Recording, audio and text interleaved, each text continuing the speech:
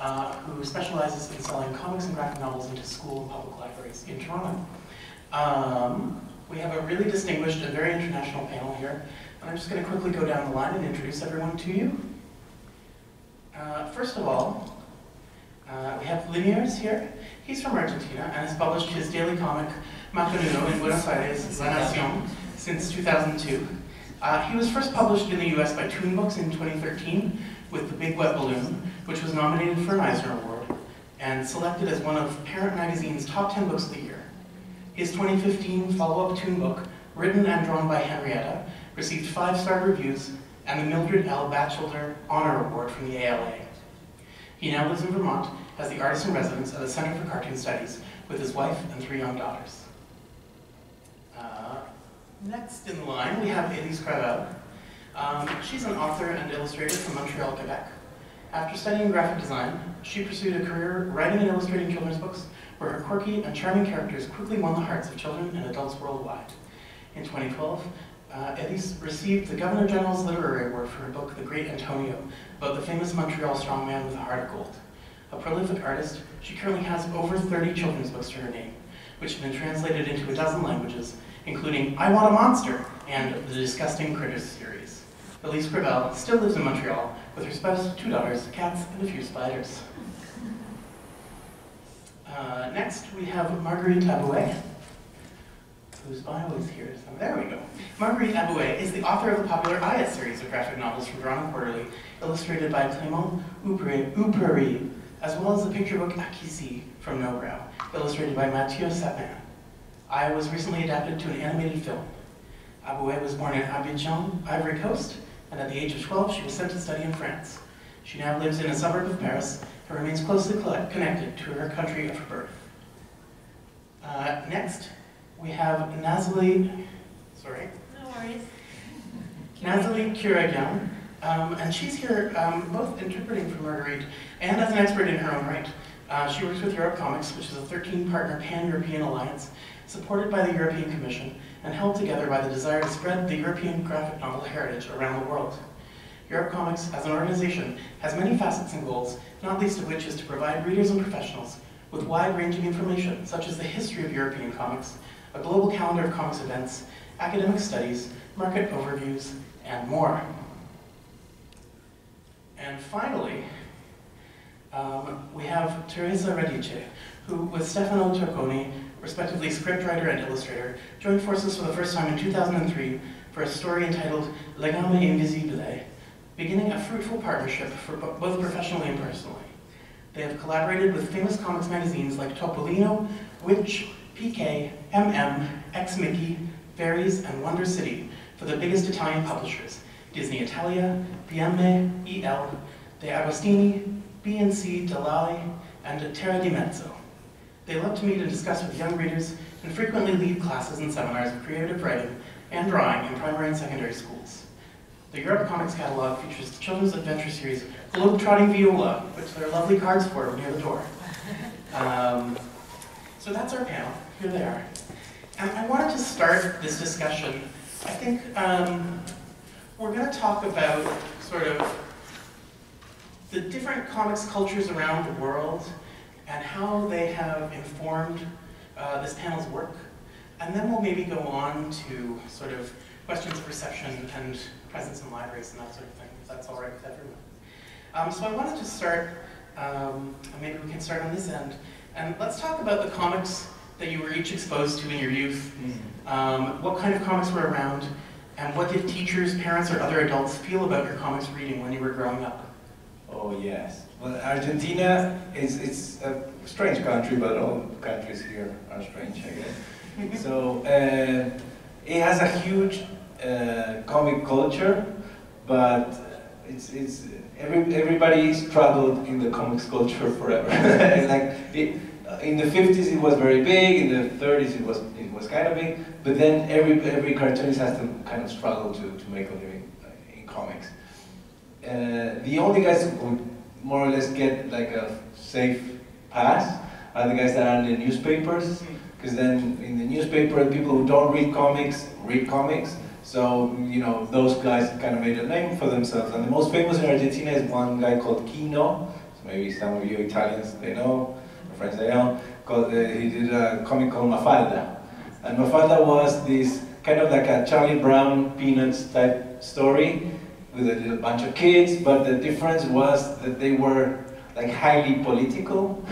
They would protest, you know, the war in Vietnam, and Mafalda would have the Beatles, and so that's what you grew up reading, and which is great. Like, you know, I love children's literature, but people generally give it like also like a free pass to children's literature, like, oh, they're all good.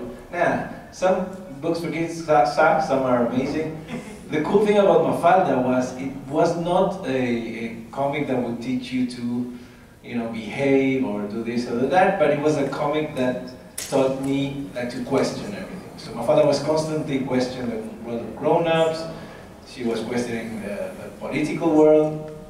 So that was one that I used to read. The other one that I called my own when I was a little kid was called The Eternaut, that had just been published by Fantagraphics, like a big chunk of science fiction. And it's this amazing like graphic novel of science fiction, like 300 pages of this invasion in Buenos Aires. So for me, that I used to watch like George Lucas and Spielberg, suddenly something happening in Buenos Aires was it was fun.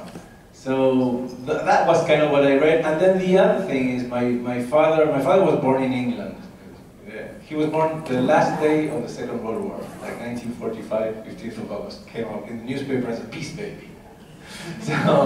So he was very much, he very much wanted me to learn English, and my English is more or less, because he would buy me like Mad magazine, and he would buy me Calvin and Hobbes, like whatever I would like to read in Spanish I had to buy with my allowance, but whatever I would buy in English he would buy for me, and him knowing I was a cheap little man. So it was Stephen King and Mad magazine. So your parents were generally supportive of you as a comics reader as a kid? Yeah, so it's their fault. Because then when I started, you know, I started studying law, and they were all happy, but if you give kids, you know, just to Stephen King and Mad, yeah, that's not get you a lawyer. So, yeah, eventually they had to come to terms with this horrible truth. Hi, I grew up in Montreal, French Canada, and I'm a French speaker.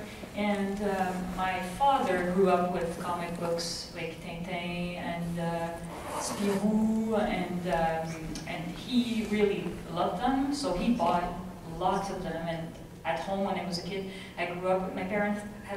They had a big wall full of books, and a huge part of that wall was filled with comic books, which bande dessinée in French.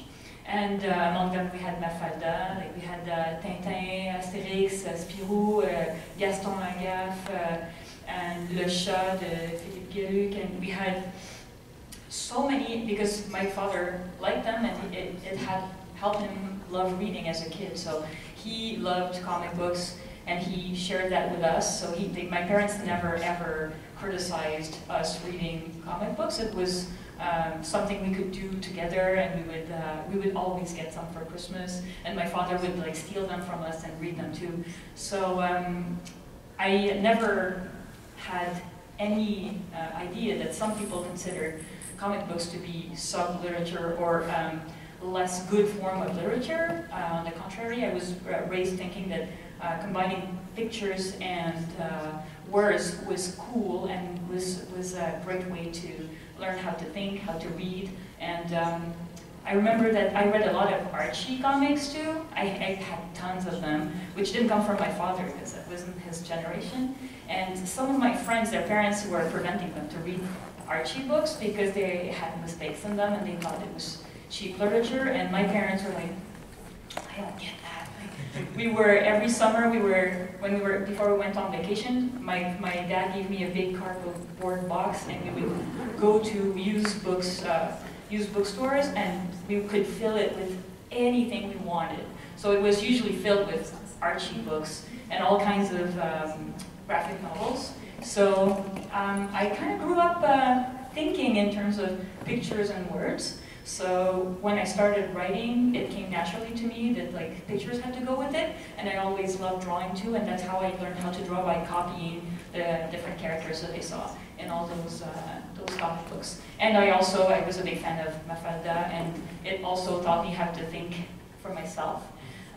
So I think it's an awesome form of education, of reading, and I'm always surprised when I meet teachers or parents in different markets who think that they're scared that kids won't read enough if they only read that, or that it's not high quality reading. So I'm starting to learn why they think that way and trying to convince them that you can learn a lot through reading comics, and you can learn to love reading other things too if you start reading comics.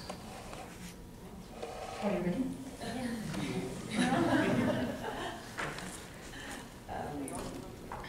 Alors, moi je pense que je suis arrivée à la bande dessinée petite parce que mon frère m'interdisait de lui prendre ses bandes dessinées en fait. Mon grand frère. I started reading bande dessinée, so comics, because I would steal my brother's books. Quand on était en Afrique, les garçons avaient droit à des bandes dessinées. Et les filles, enfin c'était plutôt les garçons, c'était plutôt les frères qui disaient que c'était pas pour les filles. So when I was growing up in Africa, boys had the right to read comics, and they were telling the girls that, no, girls, you don't have the right to read comics. Et donc lorsqu'il partait, il n'était pas là, je lui piquais ses bandes dessinées. So as soon as he would leave, he would go somewhere, I would steal his comics. Parce que mon rêve, c'est d'être un garçon quand j'étais petite. Et, because my dream was to be a boy. Comme lui, comme mon frère. Like him. Et donc c'est grâce à lui que j'ai pu lire Raon. À l'époque c'était Raon, Zangla, Bled le Roc. So thanks to him I started reading Raon. C'est des séries françaises. Non, c'est américain Raon. Non, c'est français, pardon. Oui, français. So French, classical French comics. Zangla, c'est... Zangla, Raon. Oui. Et quelques comics. Des super-héros. Et some superhero comics. Donc moi, j'étais juste pour embêter mon frère à l'époque et pouvoir découvrir dans... I did it mainly to annoy my brother, but I also wanted to discover the world of comics. Et c'est comme ça que j'ai commencé à lire des BD, sinon c'était pas dans mon univers. So that's how I started, otherwise it was really out of my reach. And now me. Well, I grew up until I was 6, 7. I was behind the Iron Curtain, so in Eastern Europe, so there were absolutely no comics. I mean, I guess there were some, but it was more newspaper strips in Bulgaria. And then as soon as the wall fell, we had Garfield and the Disney magazine, the one that the Italians were making in Italy, that we thought it was American, but it's actually Italian, and it still exists, and it's very, very healthy. So that's all. I read just Disney and Garfield. And then I just started reading when I started doing my job 4 years ago in Brussels. That's where I really discovered European bande dessinée in all its glory, basically. So that's all. Okay. I grew up with Disney comics because in Italy we have a very long tradition of Disney comics. 80% of Disney comics is being made in Milan and in the rest of Italy, and then is exported elsewhere. And I am the daughter of a teacher who is very, very strict. So my mother didn't see this as something really good, but she had a small brother who was the crazy one in the family, and this brother kept in a wardrobe which was completely full of comics. Partly were Disney comics and partly were Alan Ford, which is another Italian comic of the time. So I wasn't really interested in Alan Ford with the guns and things like that, but I was interested in Disney comics, and somebody tells me that I started reading at 3, but I remember that I drew my own comics, and as I wasn't able yet to write exactly the words, I asked my grandmother to put the words in the columns. So I think it was my young uncle's fault. So everyone had comics as kids, eventually. and it looks like there was a lot of influence from American comics. I want to unpack a couple of maybe prejudices that Anglo-North America has about international comics and sort of float them by you and see if they ring true for you in your experience. So one thing that we tell ourselves here in sort of our Comics 101 talks is that there are 3 grand traditions of world comics, and those are Japanese, American, and Franco-Belgian. And so, does that sound true to you? Do you feel like you are part of, as cartoonists and as writers, do you feel that you're part of one of those traditions, or does that sound like a completely false trichotomy?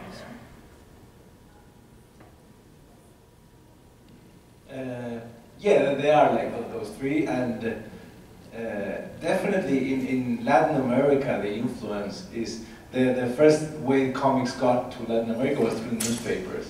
So what Argentinian cartoonists at the beginning of the 20th century would do is they would just, you know, we didn't know about their rights. So we would copy there were Little Nemo in Slumberlands. There was this thing called Los Sueños de Tomasito, the Dreams of Tomasito, which was the crappiest version you could ever imagine of a masterpiece. So the way Argentina got into comics was a very American door, which is through the daily strip. And then, in the 1930s and 40s, there was a very kind of direct relationship with Argentina and United States. I think Disney used to come to Argentina, and he was friends with some cartoonists back there. So that influence was very big. When I was growing up, also the French, the Franco-Belgian strip, the magazines that I would read would be Asterix, Tintin, and Lucky Luke, or Lucky Luck. We say Lucky Luke. So I think those 2 were probably my main influences, and then Mad Magazine, like I said, like the whole kind of, very anarchic thing that I was providing was very good for me. But so me growing up, the Japanese was not that much there. But what we did in influx comics in Argentina was a lot of social and political stuff that would not come in the American version. So like I was saying, Mafalda or El Eternauta even had this kind of like other like political, social views that were between these comics for kids, like kind of in the mix, because the 60s and 70s in Argentina was a huge political turmoil, so it was impossible not to talk, at least in a like subtle way, because you would get murdered by the dictatorship if they kind of disagree with you. My publisher in Argentina, Daniel Divinsky, who's the publisher of Kinos and Mafaldas, published a book for kids in the 70s of like it would teach kids how to count. So it was like I went back. So it was like 1, 2, 3, 4, and the last page was like a red fist. And he got like 7 months of prison because he was like indoctrinating little 5-year-old terrorists or something. So it was hard for that, but then politics were very much in the mix. And I think European also has like a lot of politics, but that's how it got to me. I'm really not an expert on those topics, and in fact I've only started being described as a cartoonist recently. I mostly thought I was doing picture books because I was not doing panels, so my books went with like pictures and words, but they're picture books. In Quebec I started being described as a cartoonist, and I'm always confused with those labels. So I don't know much about how people perceive different forms of different cultures of like bande dessinée or comic books. So I think this guy's who you have to listen to. In my case, the only thing I can say is I grew up specifically with the French and Belgian culture. Almost everything I read except from Mafalda came from France or Belgium. And I discovered much later the work of American cartoonists, and I never discovered mangas, not yet. I still have to discover that. So I don't have much to say about the classifications, and I'm still very confused about how and why everybody needs to put everything in boxes. For me, they're just books with more or less pictures, more or less jokes, more or less humor, more or less political spirit, or superheroes, and they're books, and I'm still honored to be called a cartoonist. Alors moi je suis un peu comme toi. Le manga, je l'ai découvert avec mon fils il n'y a pas longtemps. I'm a bit like you, and I've discovered manga recently through my son. Et, en fait, moi j'ai commencé la BD avec le roman graphique. I discovered comics through the graphic novel. Et d'ailleurs on me classe dans cette catégorie-là. And I've been classified in this category. Parce que on donne la part, dans le roman graphique, on laisse la part belle aux histoires, aux grandes histoires. Because in the European graphic novels, the story has a very, very important role. Et comme je raconte de longues histoires, parce que dans mes romans, il y a beaucoup de personnages. And since I tell very, very long and complicated stories with many characters. Oui.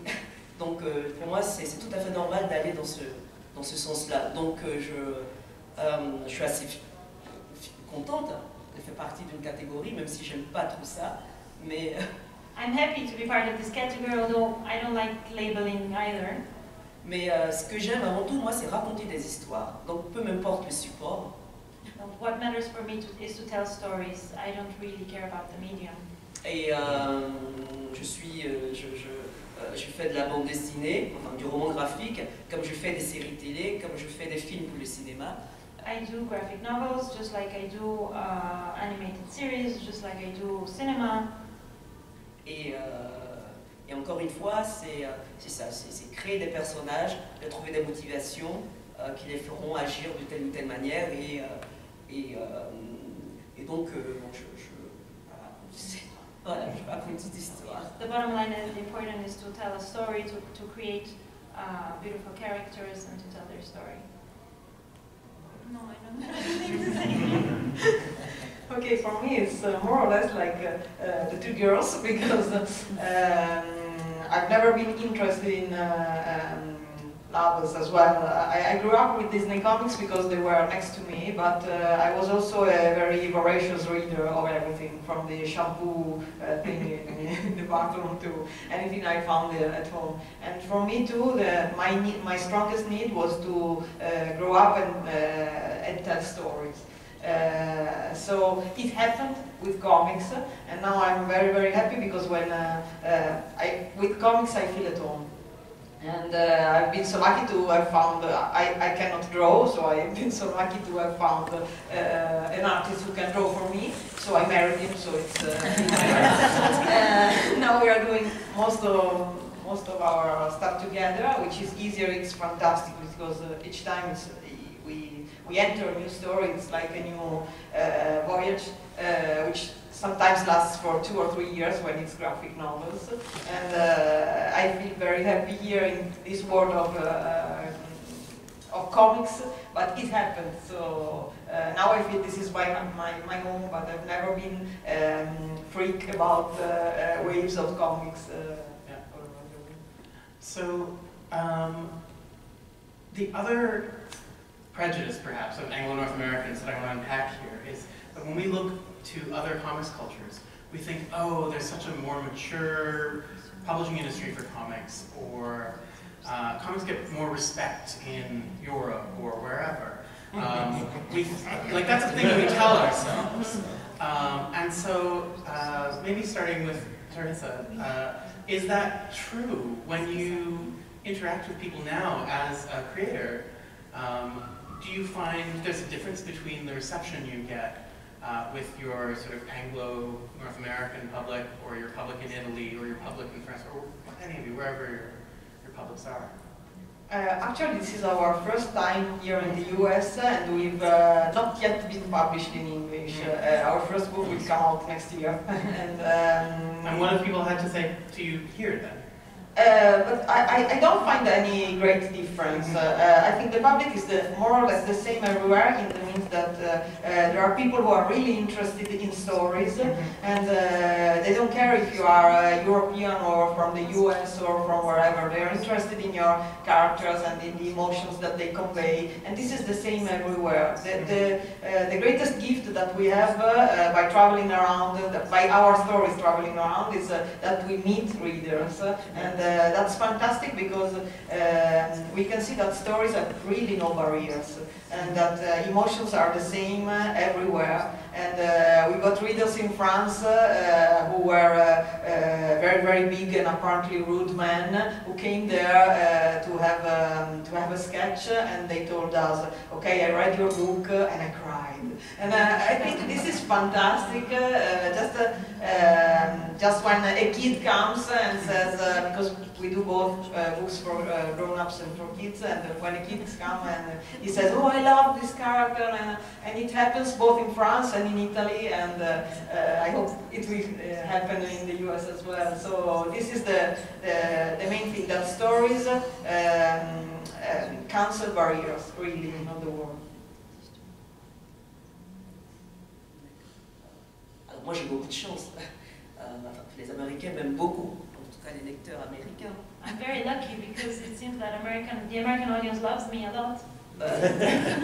Parce qu'ils disent que des histoires comme Aya, comme Akissi, il n'y en a pas énormément ici, il n'y en a même pas. Because they say that stories like Aya and Akissi, there aren't many here in the US, such type of stories. Essayer de raconter une Afrique urbaine, moderne, autre que celle qu'on montre dans les médias, je pense que c'est quelque chose qu'ils ne connaissent même pas. Because it seems that they don't know the modern urban Africa that I speak about. It seems that they don't know it because the only thing that they know is that the Africa that the media present. Donc j'ai beaucoup de remerciements. Les gens sont curieux et ça c'est très important pour moi. Je me dis que les Américains ils sont curieux parce qu'ils sont en demande and I meet very many grateful people and many curious people who would like to know more, and I find it's great. De toute façon, même en Europe, j'ai eu aussi quelques retours des gens qui m'ont demandé si on avait vraiment des voitures en Afrique. Donc, but even in Europe, I have had fans who have asked me, "Are there really cars in Africa?" Donc là, depuis que je suis ici, on m'a pas encore demandé ça. Donc... So I still haven't had this question here. So. No. No.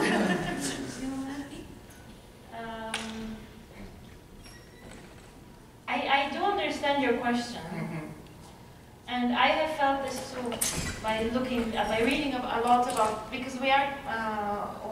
Our job is a bit on a crossroads. We're supposed to know the European market, and we're supposed to know a lot about the American market in order to present to Americans what they would like from our European catalogs.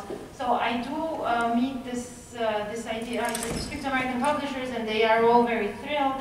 And I do perceive what you're saying, that there is this opinion that the Franco-Belgian, or let's say the European, let's generalize a bit, the European tradition is very profound and it's very rich and it's very diverse, whereas the American is very rich and diverse, but only in the superhero area and not yet in the true graphic novel. And I think that's why more and more publishers are interested in acquiring and licensing European comics, because they're trying to get the missing content. But at the same time, I think that locally you are also producing more and more of that type of content, either because you're influenced from the Europeans or just because that's the creativity wave now. So yeah.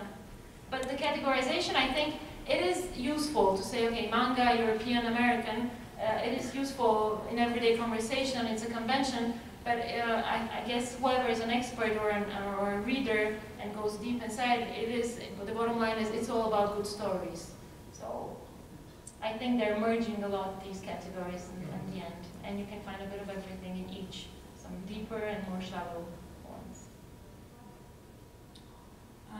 From my experience, the American people are extremely respectful and excited about the growing comics industry and graphic novel industry, but the editors and publishers aren't. Well, they might be. I think they're fascinated by it, but they're very scared that it won't sell. Maybe, I don't know if it costs more to produce because it's like full color books, and they think that it's still a very dangerous market. That's what I heard. Because when I started trying to explore the American market, I met many different publishers, and I wanted to do a real graphic novel with panels. That's what I had in mind. I had my character, and I was showing it to them, and they were all saying the same thing to me. What we want is for you to do a novel with doodles in it, like Diary of a Wimpy Kid, because that's what sells. They really didn't want me to do panels because they were like, we're very lucky if we can sell. When it works, we'll sell millions, but when it doesn't, it costs a lot, and we can't afford it. So. And your French language publishers weren't saying that to you? Oh no, in French, no. I never had any problem. Like, people want comic books in French. But here they really acted scared, and I think maybe one of the reasons why this is happening is because in French, Canada and France too, publishers are subsidized, so they don't depend entirely on the sales to get their money back. Whether here, like publishers, they really have to sell a lot to cover their costs, so it makes it more like money related, which I find really hard because I would like to just like do whatever I want. Of course, and I would like them to publish whatever I want and say, this is wonderful, we'll publish it. So it doesn't happen. So I would say that everybody wants to buy books, and the people want the books. The editors are scared that they're going to lose money if they publish them. So I'm not sure about the respect. I'm sure that it's easier for me to publish a graphic novel or comic book in the French market. And so has that shaped some of the content that you've produced? Well, of course, well, I had to do this book that had, like, instead of panels, that was a novel, because they were telling me also that the schools don't buy comics, parents don't buy comics, because they're scared that it's not good literature. But if I if I write a novel with some comics in it, then the teachers think that the kids are reading for real, because there are like blocks of text, so that's more serious. So they wanted me to do that, and I had to. So I constantly have to fight back and try to get them to do, and also I have to fight back to do more political stuff too, and to do jokes that are not necessarily appropriate, age appropriate for their market, because they're always very scared of what the buyers are going to think. So it's very different, and I'm not sure, like, I don't think it's a matter of respect. I think they would like to be able to do that, but they don't know if they can survive doing that yet. So they're the ones who are trying, they're taking a big risk. So I understand where they come from, and I'm just trying to understand the market better here, because it's very different from where I grew up. Yeah, Latin America is, the situation is more dire than I guess Canada or Europe. They still people conceive comics as just for kids. Generally what you get is, oh, those are just for kids. The one problem we have is what we call comics. It's like comics here. You know, the name comics to a lot of people is, they're the funnies. Oh, they're funnies. And then you buy mouse, and it's not that funny. You know, because the name sometimes has the thing attached to it. So in Latin America, they're called historietas, which is like little stories, like storiettes. Or in Brazil, they're called quadrinhos, which is little squares, you know, and everything's little for some reason. Fumetti. So everything is kind of tiny. And how can you use something with the word tiny or comic to tell the Holocaust, or just a big human story? You shouldn't do that. Yeah. And I think the history of comics have also in the United States have been attached to that, like, stigmata, you know. And I think in all our different countries, that wall's been coming down. Like in the 60s in here with the underground comic, and then like the whole mouse thing. I think mouse was a big kind of changing point. Yeah. In Europe with the whole, Moebius, that Anki Vidal, those guys, and then In Latin America, that still has not happened. We're trying, but what blew my mind was when I started publishing here in the United States with 2 books. The first time I talked with Françoise Mouly, my publisher, she told me, well, the thing is, here in America, we are not doing graphic novels for kids. And I'm like, that's why I started 2 books. And that was so, you know, what? Like, I'm still trying to convince everyone in Argentina that they're, but I haven't thought about it, but when the graphic novel took over the last 20 or 30 years, it was such a big wave of, oh, now we can finally, you know, we're treated like grown-ups. Right, comics are not just for kids. Yeah, nobody tells John Cassavetes, you know, no, you do superheroes, you know, just, it's like thinking that movies would only be like Chuck Norris films, you know. But in comics, after, you know, for different reasons, for a long time, it was like that, and superheroes and stories for little boys, generally. And when that fell, of course, the whole collective of artists went like, oh, finally, you know, we can tell our grown-ups like our ideas. And I think, yeah, probably for a little amount of time, like the graphic novel for kids was not happening. Right. It was more like the graphic novel for adults. And now you're starting to see all these amazing graphic novels for kids. But that's like maybe the last 10 years or something like that, that they really came back to. But I think we're kind of, in Latin America, there's certainly still this concept that it's just for kids. You know, my father wouldn't be caught dead reading a comic, and his partner from the, you know, law firm enters and he's reading, you know, even like the most, you know, Daniel Klaus. Right. You know? But I convince him eventually. I think Marguerite has that. Juste réagir. En fait, il y a 30 ans, en France, on disait à un enfant, pose ta BD, prends un livre. 30 years ago in France as well, you would tell a kid, drop the comics, read a proper book. Aujourd'hui, on dit, pose ta tablette graphique et prends une BD. And nowadays they say, leave the tablet, the iPad on the side and take your comic book. Et même dans les écoles, dans la liste des livres à lire en classe, il y a des BD. And nowadays, even in school, in the list, I think it's called obligatory reading, there are comics. Et c'est vrai qu'aujourd'hui, c'est vraiment un allié pour la lecture. And now teachers actually see it as a tool to help reading.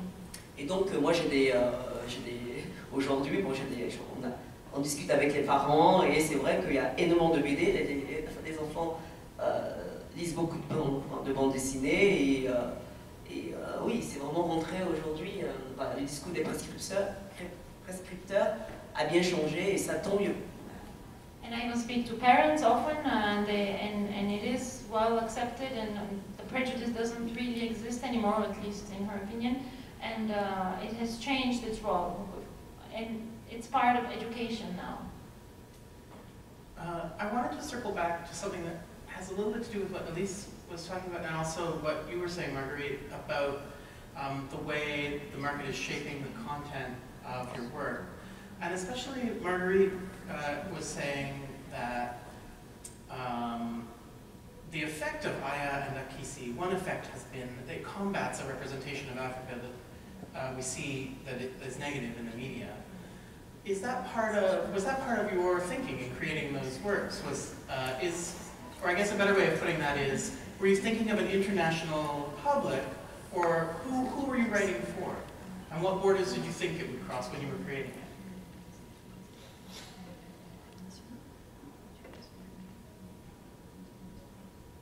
Alors Aya, moi je suis pas du tout, c'est pas mon univers, l'écriture. L'écriture c'est pas une passion. Writing is not really my universe, it's not really my passion. C'est plutôt même compliqué, c'est très solitaire, écrire. Moi je viens d'un pays où prendre un livre et se mettre même à lire à côté, c'est pas normal.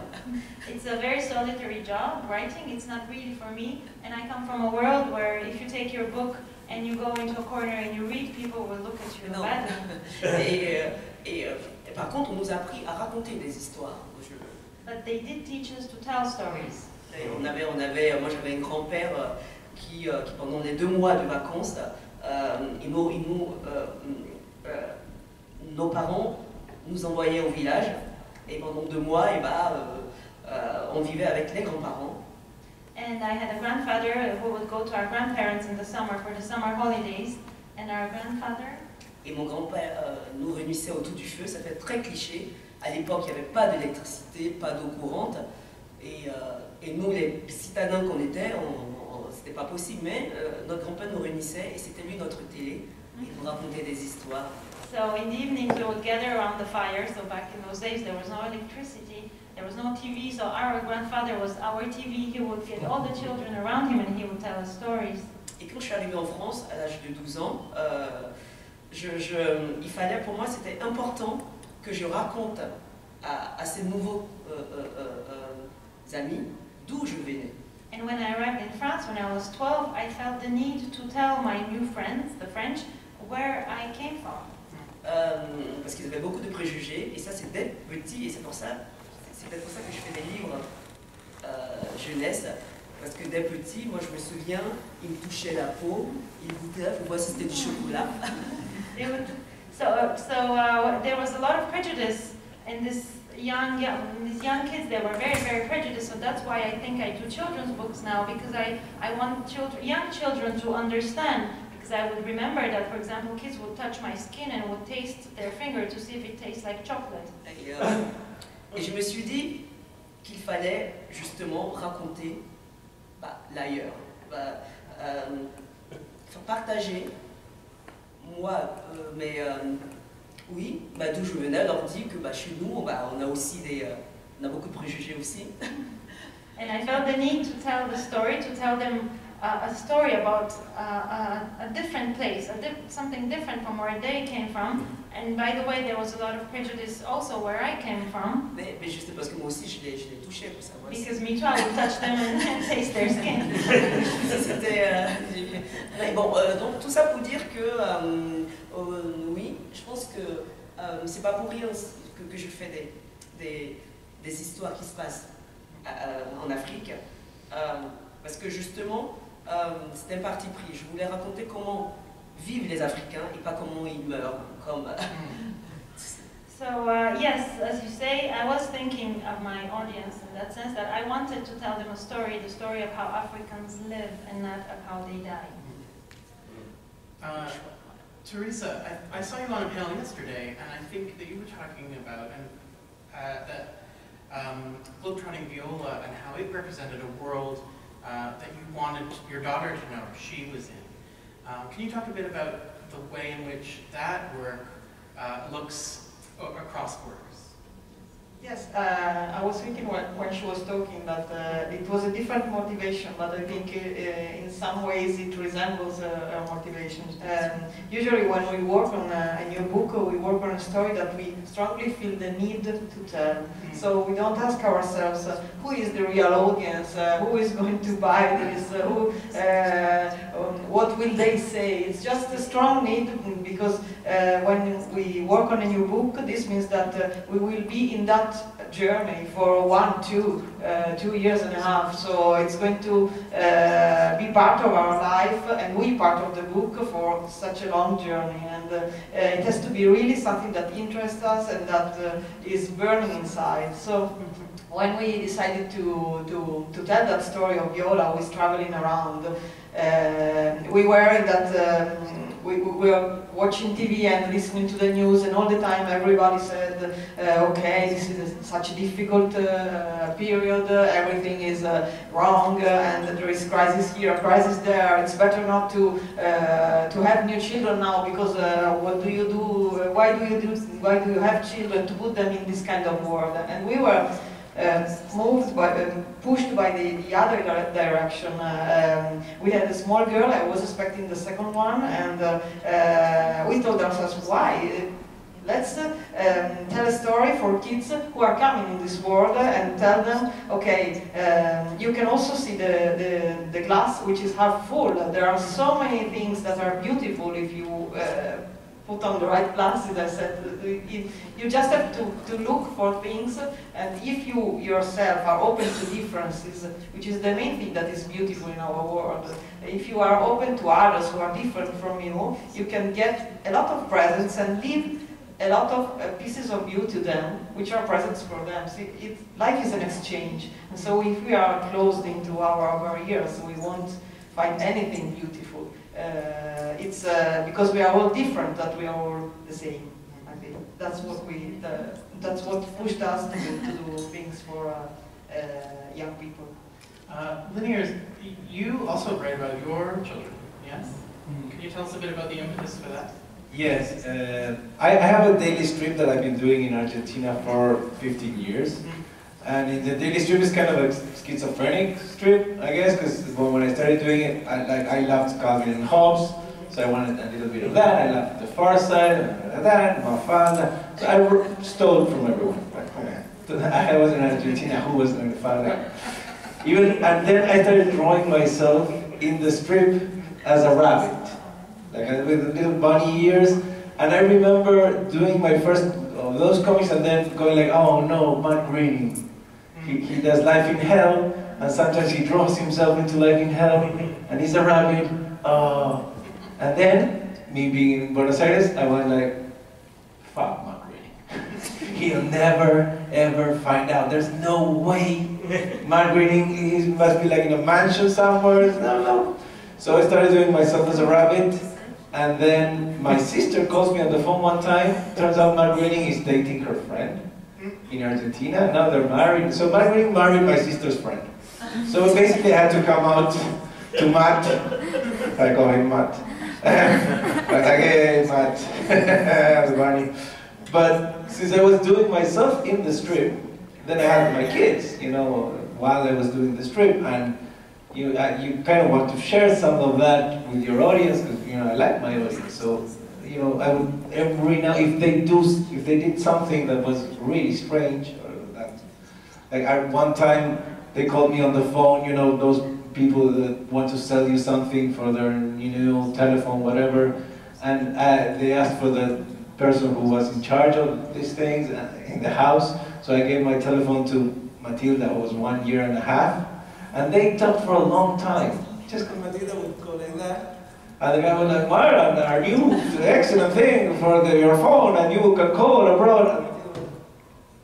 And it was a long, long call. And then Matilda went like, eh, and the woman got really angry, and she called back, right? You know, they could do that. And so I had to draw that into the cartoon. I asked permission to her mother. I was like, please, can you do that? But generally, I try not to draw them.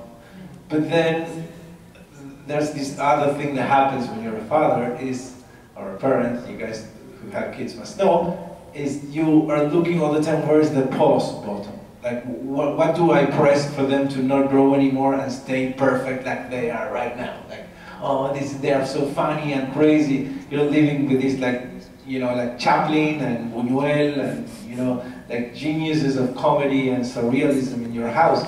And you don't want them to grow up. And, you know, you can't do that, but if you put them in a book, then that day you can keep. So that's how my brain worked. And then I thought, oh, but maybe I shouldn't use their real names, because, you know, and I went back and forth with that, and then I read that, you know, in the Winnie the Pooh books, you know, Christopher Robin was the son of A.A. Milne, and all the toys were their toys, and I was like, okay, so it worked for A.A. Milne, but they made like Disney money, let's do this. And then I read that Christopher Robin Milne hated his father for doing that. Yeah. So that may happen. But I just did one with my first 2 daughters, and then I did one with my other daughter. I think that's it for books with my daughters. But so yeah, they are also very expensive kids. You need to cash in at some point. So those are the 2 toon books that you have. You have a third toon book on the way, right? Those are two books. No, there's a third one that's already done. That's written and drawn by Henrietta, which is one of the characters from my daily strip. I used that for a story about a little girl writing a comic for her. So it was a lot of fun for me to draw like a little girl, just because I am a little girl somewhere in here. So I had to connect with that, which was really nice. And then when you know how to draw, and these, people here, except for you, but your drawings are very interesting.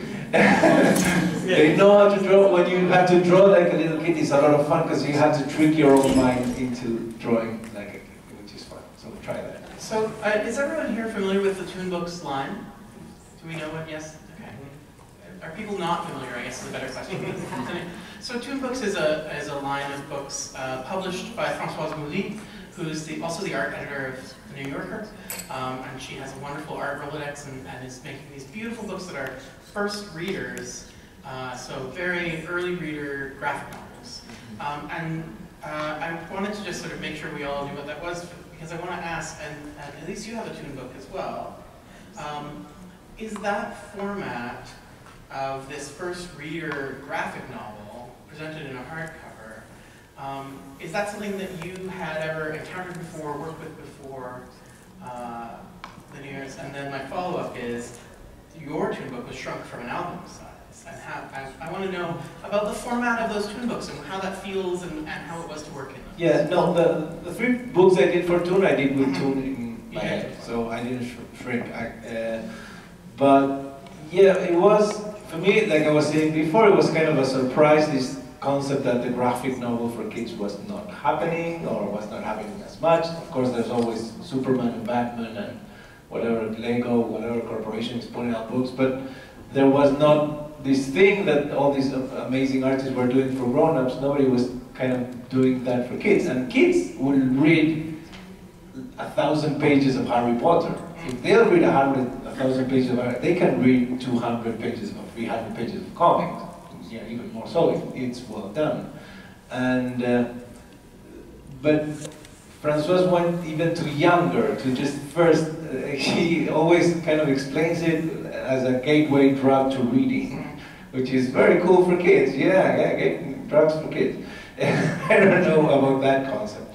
But it is, I started reading with, as I said, Mafalda and Tintin, and there's this exercise you do with your brain in reading comics, which is really amazing, which is moving the character from one panel to the next one. You are doing the motion between the panels. You don't do that when you see Pixar. You do it when you see a comic. You kind of fill in the blanks and they're moving, like flowing.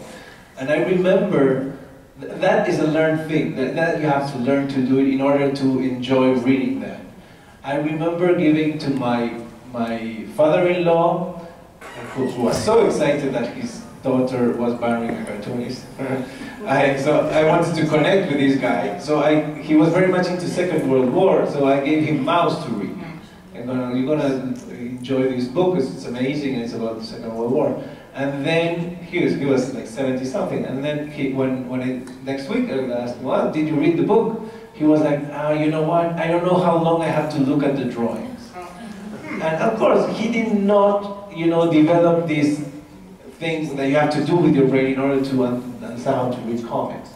So, yeah. So, Elise, what was the conversation like about taking the great Antonio and shrinking it into Toon size? Was that just not a big deal, or how do you feel? I was surprised, but yes, as he's saying, the Great Antonio book is really a big picture book with lots of space and lots of white, and that's how I wanted it to be, because it's the story of a really large guy in Montreal who's pulled buses with his hair. So I wanted to give him a lot of space, and I did write the book with some speech balloons, but that's about the only thing that would have someone classify it as a graphic novel. It really is a picture book, but sometimes the character will say something, and I also like to add hand-drawn lettering because I find it graphically nice. So it's my publisher, La Pastèque, from Montreal, who sold the rights to Toon Books, and I was surprised too because I didn't see it as a comic book or a graphic novel. But I was really happy because I really admire what Françoise is doing here, and And I was also very surprised by how they shrunk the book to make it like maybe like this size, a little bit taller than this, and from a very big picture book. So Antonio was like totally like locked inside this box, and his arms are going out of the pages. We don't see this big muscles as much. So it was surprising, but I guess I can tell why she saw it as a graphic novel, because of the speech bubbles, because of the use of visual lettering, hand lettering, and the way maybe I tell stories might be influenced by comic books too. So that's probably why she decided to do that, and she had to make it fit into her collection. Right. So I think that's what happened. Nazeli, we were talking yesterday about format issues, and I think you've heard some feedback from North Americans about European formats and French language formats. You want to tell us all about it? Well, basically, yeah, the context is that we're selling rights, or the French publishers were selling rights to American publishers, and very often, I think most of the time, they change the format and they shrink them a bit because they need to fit in the bookshelves in bookshops, because otherwise they would be put aside from what I understood, because I actually continued the conversation afterwards with a publisher. But then the other day we had this graphic novel forum with librarians. There was this talkback session, and a few librarians asked us why, we were all French publishers, so they asked us, why do American publishers shrink your books instead of keeping them big, large, and hardcover like the original French bande dessinée?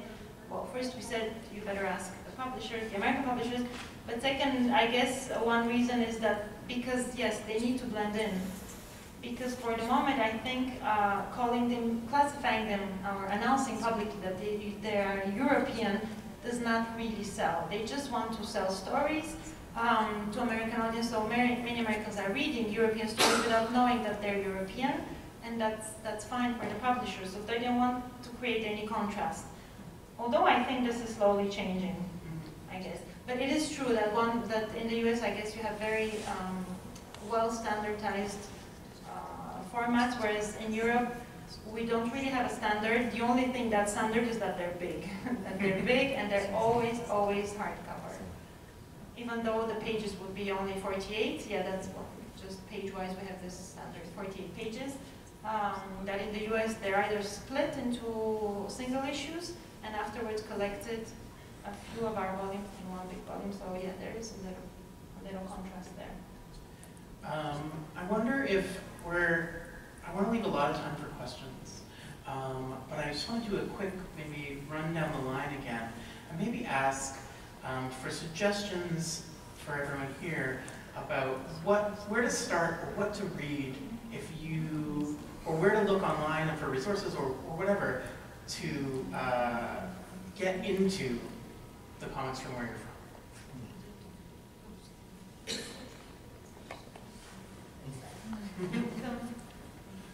Well, Google is very good. Just comics Argentina stuff for sure. Yeah, there's not a lot of Argentinian comics published, even in Argentina, which is kind of sad. There's always been very good at taking care of the graphic humor. So, like I said before, the people that were in the newspapers, they published these little characters and daily strips, those generally Argentinian publishers will publish. But a lot of Argentinian authors are way better known in Europe and even in the United States than in Argentina, like Muñoz and Zapallo and Altuna, Trillo. There's all these guys that when I go with them to Lyon or Angoulême or whatever, they are rock stars. People are in line for hours and hours, and in Argentina nobody knows them, which is heartbreaking because it's. I would have been like I am very bad with using like very black, like my comics are very like colorful because I'm scared of just the black thing. And I would have been way better with that if I would have read Muñoz's books. There's an amazing Billie Holiday one that's out there. So that kind of sucks. And when I started, Macanudo which is my daily strip, started selling really well, and it was, oh, nice. Yeah, they're selling some books. There was money coming in. we decided, well, let's put our money where our mouth is. So we started publishing graphic novels in Argentina, which was not happening. And another reason that was not happening in all of Latin America was that Spain, a lot of times, buy the rights for a graphic novel for the whole Spanish-speaking universe, And what happens is that these books get published in Spain, so you can find Chris Ware and Daniel Klaus and all these amazing books in Spain, and they will send like 50 copies to a comic book store in Buenos Aires and be super expensive for like the nerd that buys them. But so we tried when we started publishing graphic novels to publish Joe Sacco, to publish Daniel Klaus, to publish a lot of these books, and we couldn't because they would not give us the right to publish. So that I think is a big problem,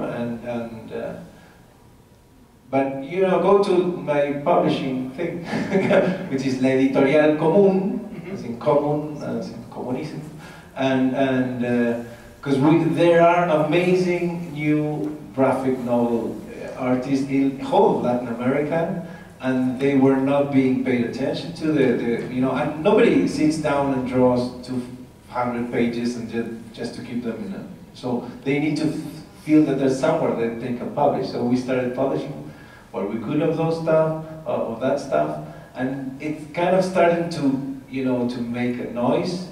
And I would really encourage whatever publisher to pay attention to Latin America, because it's a weird little continent. It has its own crazy thing going on down there. So what happened with Latin American literature boom in the 60s with Mario Vargas Llosa, Gabriel Garcia Marquez, Cortázar, etc., could definitely happen with Latin American comics, because it's not the same as European novels, it's not the same as North American novels.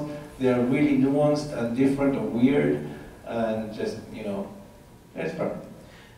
So Quebec comics are also a whole thing unto themselves. Any hot tips for us? I could give tips. I was thinking of tips for French comics. Sure. So Marguerite was signing at a place that I didn't even know existed, which is an association for the promotion of French comics, bande dessinée française, and they have a stand here. So that would be the first place I would go if I wanted to explore French comics. And the people there are really eager to show you whatever has been translated into English. And I think they show books from different publishers here in the US that have been translated from French books. So, and these guys apparently have something online, so you can totally discover new stuff there. And so a lot of good comics from all over, from Montreal, from France, are translated into English. They're often published by small niche, how do you pronounce that? Niche publishers, and they might be harder to find because they're not published by these huge, big publishers, so you have to do a little bit of research. And one last tip that I would give you is to try to look up what UK is doing, because they're closer physically to, and they translate different titles. So you would discover titles in English that are translated from French work, and they also have cool magazines that showcase some of the publications. Like, I think they had parts of my latest books in Anorak magazine. So if you look up these British magazines that show off comic books in French translated into English, you'll discover a lot more stuff there. So that would be my advice. Yes. Thank you. Oui, sur le stand de... Yes, on the stand of the French Comics Association you can find many. Puis sinon aussi, Drawn and Quarterly, oui. Publisher. The book is 12.29. Et oui, on trouve des livres de qualité, justement traduits, et ça, ils peuvent aller regarder aussi. Oui, on the Drawn and Quarterly stand, but I don't know which number that is. Oh, I have it. It's 2716. 2716. Yeah. Quality European graphic novel. Sinon, Montreal. Yeah, but they have European. Oh yeah. And also Montreal graphic novel. Sinon, alors, il y a des jeunes dessinateurs africains qui sont assez bons, mais malheureusement, il n'y a pas beaucoup de structure en Afrique. Afrique. Et donc, ils essaient eux-mêmes d'éditer leurs livres. Et on peut la trouver sur Google. And apart from that, there are many emerging and very talented African comics creators. Of course, they don't have the structure, the system to be published officially, so they publish themselves their books, and these you can find them online. Et donc malheureusement, les seuls qui sont publiés par des éditeurs en France, en fait, on leur demande de raconter toujours des choses sur des sujets, c'est très pédagogique, didactique, sur leur expérience de la guerre, et du coup, c'est pas très passionnant, mais... And unfortunately, the ones that are published in France, or by important publishers, the African artists that is, they are always asked to tell sad stories, they're always asked to tell about wars and just subjects that are not really exciting. Je les conseille vivement d'aller sur Google et de découvrir d'autres histoires avec justement des jeunes talentueux qui racontent autre chose. So my suggestion is to go on Google and look for the other artists who tell different stories about Africa. Whereas me, I would suggest Europe Comics, because what you forgot to mention is that we also publish books in digital. We have more than 300. Basically, we're a group of European publishers, as we said, but we have mostly books from the French and the Belgian, the big ones, and also some Italian, just like Teresa and Stefano's books, Italian, Spanish, Polish, Serbian, and Turkish also books. So they're all in English, they're all available digitally on all big platforms, and also through the American libraries, thanks to Overdrive. So there, just go on eurocomics.com and you can see our catalog. If you're looking for print books, we have a pro page where we have a list of books, Franco-Belgian comics published in the US by Drawing Quarterly, NBM, Titan, Insight, and all the other publishers. I don't know how many of the Italian comics maestros have been published in English, but I would suggest, if you want to Google them, just to look at their art, and of course I would suggest Micheluzzi, Pratt, and what do you call it? Toppi. Toppi is fantastic, because you can just look at the pictures, and even if you don't understand what is written, it's just art. And he tells stories really through pictures. As far as the artists of today are concerned, I think there is something by GP, who is one of our, he's marvelous, I can't find the books, and I think something by him is, yes, is translated into American, so go and look for him. If I can just add a little note on the Italian. So Hugo Pratt, Corto Maltese, is published by IDW, the Eurocomics imprint. There are some Italian books also published by Magnetic Press, by Forge, and GP by First Second. So let's get some questions from all of you. We'll start with you, sir. Yeah, thank you so much for coming and sharing, about comics. I'm curious, Frederick Wortham is probably the most prominent U.S. censor of comics, and I'm curious if, in your own countries, if you have any Wortham-like figures that have acted as like censors that have kind of just sort of acted to sort of legislate against comics and that, and if not, I'd have a follow-up question about just censorship in general, if not.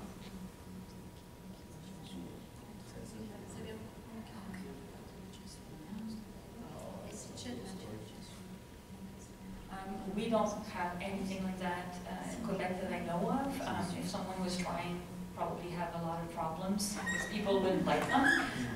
It doesn't happen at all. And censorship, I would say, I feel that my specific territory, which is Montreal and Quebec, is the freest regarding the choices of topics, and nobody ever told me what to write about or not write about anywhere in Quebec. It happened to me a little bit more in France, but not like in France are very, very open-minded about what you can talk about in a book. and that it happens a lot more here. Not necessarily censorship, but like decisions over what you can and cannot talk about in a book. Yeah, in Argentina there was, right now, the moment that I got to work was really a very good moment, because it was, democracy in Argentina started in 1983, and from then onwards, the freedom of speech is kind of taken care of. Every now and then, someone can lean into someone. I don't know. Generally, more with journalists, nobody cares about cartoonists at all. But during the dictatorship years, there was like horrible stories. The most chilling one is the Eternaut, this book that I just told that Fantagraphics had published last year. It was this 300-page story, science fiction story, but it's horribly connected to the author 20 years after the book, because he and his 4 daughters and 2 sons-in-laws, they all were disappeared by the dictatorship in a year. So imagine just this family disappeared, just only the widow. And reading the book, The Eternaut, with that in mind is super chilling, because it has this. As I told you also, my publisher did a little indoctrinating for kids. So it was very hard for a while to do comics or do movies or whatever in Argentina. People kind of find different ways just to circumvent that. A lot of people had to flee the country. But if you were they could disappear you if you were kind of known. But if you were really known, they couldn't touch you, because then the whole country would. So musicians, and there was this one magazine called Humor, which was very in your face towards the dictatorship, and in a very courageous moment, I think. But after that, after 1983, I was really lucky, and it changed the culture a lot. So the comics of that time, and the literature of that time, the music of that time is very social,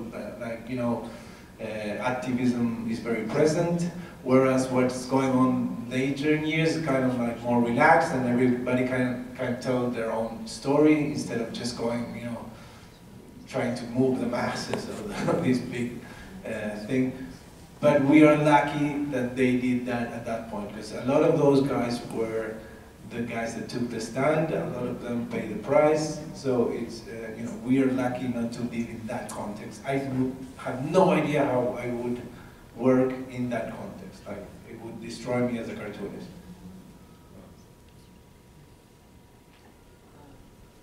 En France, non, on est assez libre de raconter ce qu'on veut. On a même des dessinateurs qui suivent même le président. In France, we're very, very free. We could write and draw about anything we like. We even have some comics artists who follow the president. Et de pouvoir raconter tout ce qu'il fait, comme par exemple Mathieu Sapin et son fameux château. Like Mathieu Sapin, he's one of those who wrote a book called Château. Le château, où il a suivi pendant 1 an François Hollande. So yes, he followed, it's not published in English yet, he followed François Hollande for 1 year, and he wrote the book following. C'est très intéressant d'ailleurs. So it's very interesting. Mais c'est vrai que bon, depuis les événements quand même de Charlie Hebdo, il faut le dire, on a quand même, on peut pas tout raconter. Enfin, en tout cas, But unfortunately, after Charlie Hebdo, yes, we cannot really tell everything. Not all of us can tell everything we like. c'est pas, oui, on fait peut-être un peu plus attention. Voilà. It's not true that we can tell, but we are a bit more cautious. Il y a des sujets avec lesquels on peut pas trop non plus. There are some subjects that we cannot really make fun of anymore. Mais c'est vrai qu'on a personne qui nous tape. Voilà, c'est l'autocensure, oui. So, but it's true that we don't have someone who tells us, no, don't do this. It's more like self-censorship. Yeah. En fait, voilà, on peut raconter. En fait, ça dépend comment on raconte les histoires. And also it depends how you tell the story. Je pense qu'on peut mettre de façon très subtile des choses. Et moi, je passe beaucoup à l'humour. Je pense qu'avec le humour, on peut peut un peu se dérider. So you can still tell the story, but with in a very subtle way. And another way of talking about serious things is humor, which I do often. I will just add something again.